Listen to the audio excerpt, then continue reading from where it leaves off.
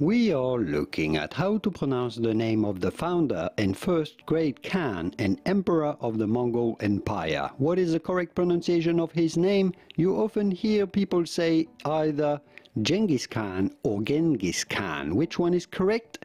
There is a great video explaining it all in detail made by someone specialized in Mongol history, which I'll link to at the end of this video if you want to learn more. But the short story is that the pronunciation that is closer to the original Mongol pronunciation is Genghis Khan. Later in history, the pronunciation Genghis Khan has been adopted and became prevalent in the English language. This is why both pronunciations are correct.